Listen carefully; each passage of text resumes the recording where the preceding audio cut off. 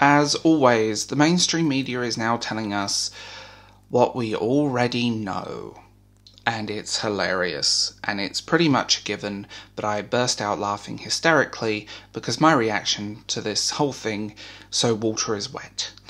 It's ridiculous, and I'm just going to say that. Before we get going, I want to say I have Patreon and I offer memberships on this channel. So if you guys are interested in helping support this channel, it's small, it would be amazing, but don't feel you have to. So let's start the show. Posted on Comic Book Resources, a report shows that viewership of Amazon Prime's video, The Lord of the Rings of Power, steadily declined with each new episode, setting a trend that suggests the viewers may give up after the early episodes. Well, duh. I'm sorry, but isn't this like a standard thing at this point? Isn't this like standard for anyone who in media and film? Viewers give up if the early episodes aren't gripping, and none of the episodes were gripping, but this is hilarious for many reasons. The Rings of Power was meh. It wasn't very good, bad writing, cheesy as hell, and ultimately just a weak television series. On the other side of it, I mean, cringeworthy. I'm not going to go into a rant on the Rings of Power, because there are enough videos on my channel already. Please watch them. This report basically shows what everyone knows. If the early episodes are not great, no one's going to carry on watching it. TV and the landscape of television has changed. People either binge watch a series or they watch it in large chunks, and they want to be pulled in from the get-go. It's like a novel when people say, well, you need to read at least after book 5, things get really good, and that's when the series gets good. No, that is a cop-out for bad writing, and a book and a series should grab you from the get-go.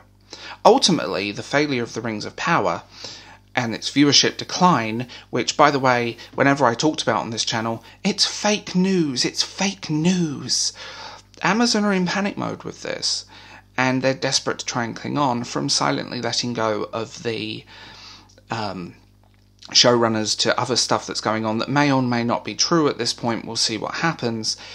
I do find it funny that people are so willingly grasping to this god-awful television show, because, my God, it has diversity and representation, and it's pretty. Okay? That doesn't mean it's good, honey. That doesn't mean it's good at all. This is just like, this whole report on this is what we've known from the get-go. The landscape of television and people behind it are often very out of date with how people view media and consume media, and this goes to show how out of date they are.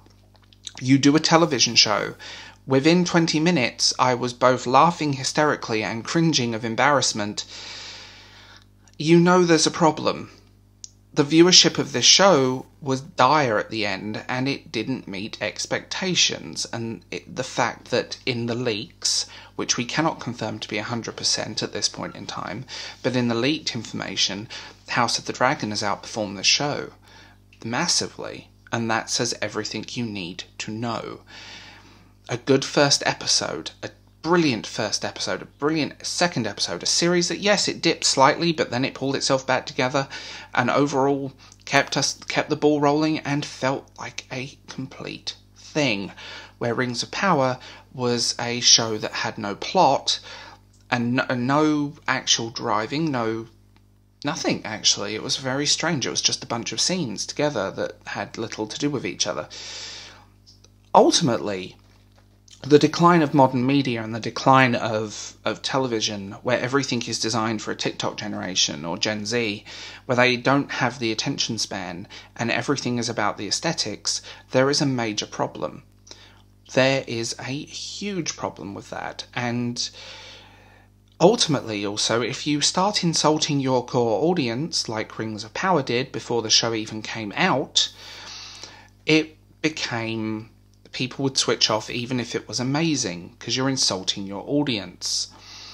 It's not that difficult, and if these TV shows and these companies want to make money and make successes, they need to learn from the last Spider-Man movie. Give the audience what they want. Don't fuck it up. I mean, the whole premise of modern media is that everything is declined to be about identity. Everything is about individual identity, when really it's groupthink. And the problem with that is it takes away the original meaning of the work. Ultimately, this is a rat's nest of a television show, and people are just talking about what we already knew. That's also the thing. Oh my god, the mainstream media are now giving it negative reviews, and they're saying all the stuff that people giving it criticism was saying from the get-go. That's what's also hilarious. You know, we criticise the writing, we criticise the story structure, the characterisation, the acting, the CGI, but we were called every name under the sun. We were called ists and phobes for having an opinion on that. And then when the actors came out, I've received racist abuse and all of this stuff. Well, play it. Play those cards. Because that was horrible if it happened. That's disgusting. But play the cards. Name these people. Shame them. My God. Don't just hide behind your social media wall. Ultimately, this is going to end up like Star Trek Discovery. And that show has no real viewership. No one cares about Star Trek Discovery. It's a terrible show. And it progressively got worse. Like, in terms... Like, I could forgive the continuity and things like that and canon within the early seasons. Especially Season 1 I really liked. But then it just kind of fell apart. Like, Season 1 had the best budget, Season 2 had the best cast, and then once it became the Michael show completely, it fell apart. An unlikable Mary Sue as a main character, who has no character, led by that tragedy that is Kurtzman. Ultimately, Rings of Power's fate is that, and it's going to be that, unfortunately. It's going to be content for a streaming service that no one really cares about. And even the people doing positive reviews and positive opinions on the show are the ones are saying, oh, the special effects are nice, the cinematography is really nice. Like, I know good cinematography, and there is some really gorgeous CGI pieces in this show, but there's lots of bad CGI. Anyone remember the wolves? The fact that they are quoting... I think when... I saw a lot of people switch off when they started quoting the Peter Jackson films. And the whole relationship between Sauron and Galadriel, which should not be a thing.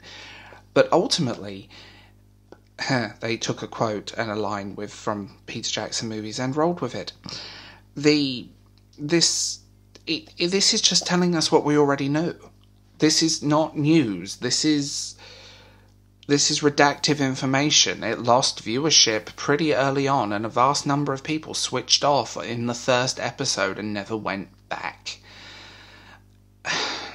And now they're trying to save it. I feel like whatever they do at this point, it's doomed to be just content on a streaming service, and I'll be shocked if it makes 5 seasons at this point, because people are people, and people have switched off, and I don't think they're going to come back.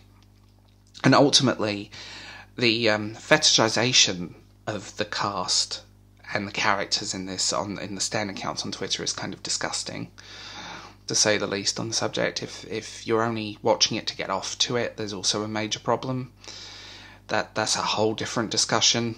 And if you're watching it just with one hand on the remote and one hand somewhere else, you know there's a problem. At least lube sales have gone up. Anyway. Enough of my toilet humour.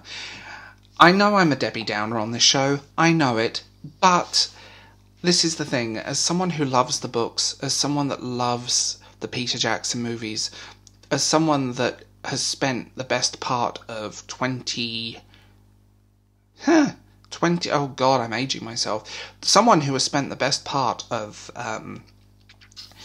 23 years? I'm trying to think. 24 years? I don't know. 2001. Oh, God. But someone who also loved the animated movie as a child from the 70s, if you watch that video, is on my channel now, it's been a long time, so, nearly 30 years. Let's be real about it. I feel really old. This show was a failed abortion. And it's just telling us what we already know. I find that funny. I'm sorry for the ranty video, but I just had to talk about this because it's funny as hell. Because we know it, and it's not really news. But it's funny how no one's calling mainstream critics ists and phobes and all of this stuff. It's just a thing. It's interesting to witness. So tell me what you think in the comments below, and I will talk to you guys later. Bye.